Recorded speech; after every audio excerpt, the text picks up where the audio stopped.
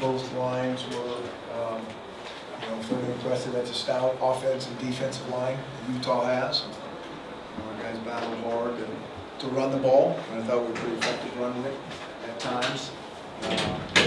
Probably didn't throw it, pass protect as much as we'd like, but we'll go back and take a look at that tape and see where we go from here. Chris, it took a punt return to win this game for you guys. Talk about kind of the momentum shift and everything that happened around there. Well, I think we were on it. We talked a lot about tackling. We talked a lot about turnovers. We talked a lot about special teams this week, and all that stuff showed up loud and clear. It's awesome for Dante to get that done then, because that punter's a heck of a punter. He's a weapon, and we could get nothing. He just kept driving us back, and we probably feel a little more time he shouldn't have, and then he lets it go, and the guy's inside the 5. I mean, he's really, really good. And, we finally got our chance, and Dante made a couple guys miss. Hats off to him. The special teams showed up. Cam came through on a clutch kick. Turnover thing showed up. That pick that hurt us, put our defense, although I think our defense kind of swelled up and did a nice job until we had a couple stupid penalties. I think those 2 penalties really, really hurt us. We could have got off the field twice and didn't. And I think they put something on the goalpost.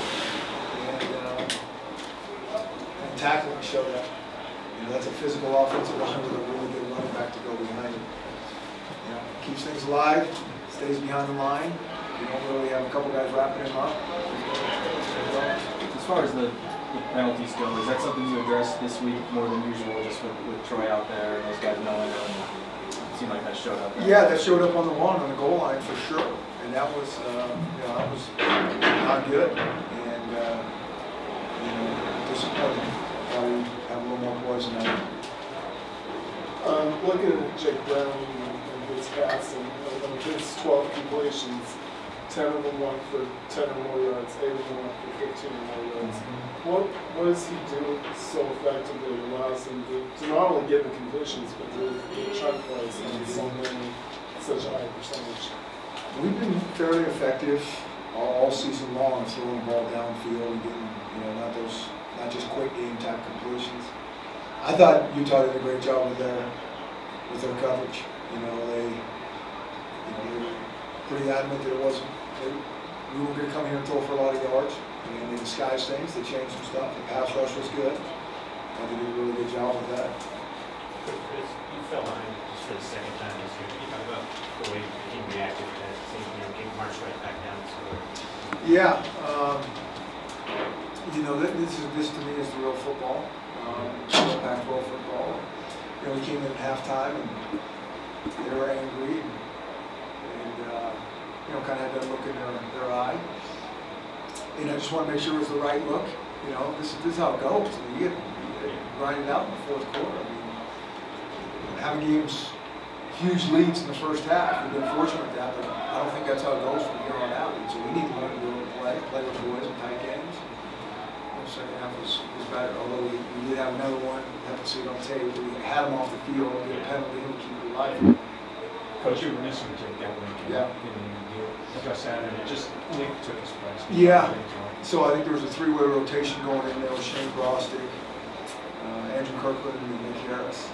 And it's hard when you lose a senior offensive lineman who's played a lot of football for us. It's kind of one of the pillars in there. But I thought those guys, got some great work against the quality defensive line. I'm anxious to put the tape on it. I really don't know how they did. We'll get Jake back. It's nothing super serious, but I don't know if we'll have him next week. We'll see when we get back. Can you talk about the running game? You're receiving going. Yeah, and I think a lot of that was due to Miles. Miles made it get going. I thought our line did a pretty good job. A couple of runs were blocked pretty clean, but a couple of them weren't. And I thought Miles was kind of back to his little bag of tricks of kind of making guys miss and spinning out of things. And I thought Lamont ran really hard too. I thought that was a good combination. Is this a game where Joe Mathis's absence kind of showed up a little? I think it does. He's an explosive pass rusher, and we miss him. Chris, I'm not sure what Jake did today, just check with me, how much of what was doing that line, Yeah. to do with that? Yeah, there was a decent amount of it going on. A little bit concerned with it just because of the noise. It's hard to make sure everybody's on the same page. But each game we have quite a bit of that. How did he do today? Yeah, he was on it pretty good. A lot of those games, they were really trying to do a nice job of disguising what coverage they were in. I knew that was going to be, but I thought he was on it good. And we had the plays on that we wanted for the most part, by being able to identify coverage. Like Arizona was a tough game that you had, and this seems to be probably the hardest game that you've had to go through. You talk about the adversity that you had to go through, but then being able to have some resiliency and come back.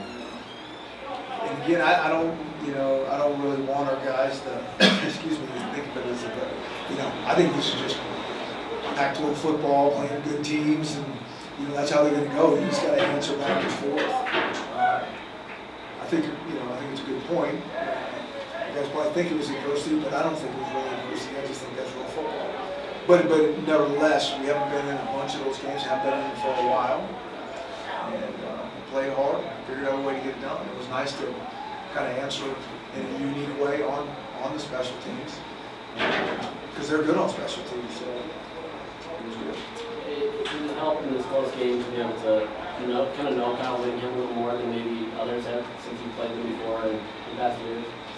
Yeah, I don't really know if that showed up other than just watching tape and kind of studying what they did. We played them last year. I mean, they're always kind of the same in terms of being a good football team and sound and physical. I mean, that's what you're going to get. Johnson said his first thought he kind of went back 5 years. Is that better to get out of this or coaches going to Did that cross your mind?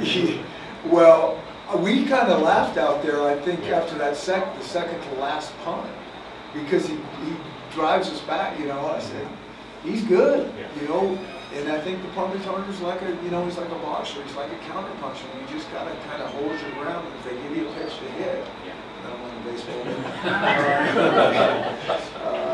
then you got to strike, and, that's kind of always been our thing, and Dante's been pretty good at it. The first college football playoff rankings come out Tuesday. How super excited are you about that? I mean, I think you guys all know, we got a bunch of football left to play, and if they're looking at that, they're looking at the rolling stuff. We're playing a team, we're right down to the wire with Utah, and Cal next week. I mean, they just keep coming. It's a good, fun conference to play in terms of the parity and those type of things. We're back on the road, and so it's just a lot of football. What were you most pleased with today? I think fourth quarter, how tight it was in the fourth quarter. We just kind of figured out a way. We just stopped when we had to. Figured out a way to score points when we had to. I think it was a physical game on both sides. We did what we needed to do. We did kind of hang in there with those guys. Chris, have you ever had a quarterback drop a punt on the 1 yard line? I don't know about that. That was pretty good. But, again, going back to special teams, we had one earlier by Tristan. And then Jake got one. And when you're playing tight games like that, 99 yards, fields really matter. And so that was good. How often does he practice that? We practice it. He'll practice it every week. They practice on their own for, those guys have more individual time than anybody on the entire team. And so they'll take some time each week. No, I mean Jake with the coach. That's what I'm talking about. Yeah, so they'll go over, those guys get so much individual, like, half the time they're looking for things to do. They can't just throw and throw and throw. So they'll spend time each week, punting a little bit. How much do you, you're a very young team, at least by class. Yeah. How much do you see this team has matured in 2 months of the season? Yeah, I think each week is a new test, and I just like it when they answer hard tests. They come out and they've been ready to play and started fast and got really good momentum going, and so that's all fun. That's fun and that's nice. But I do like it when we get in these hard situations and they have to figure out a way. And just, I think that's gonna give us some confidence, down the road. Anything else, guys? So to sum up, you're really excited about the rankings coming out?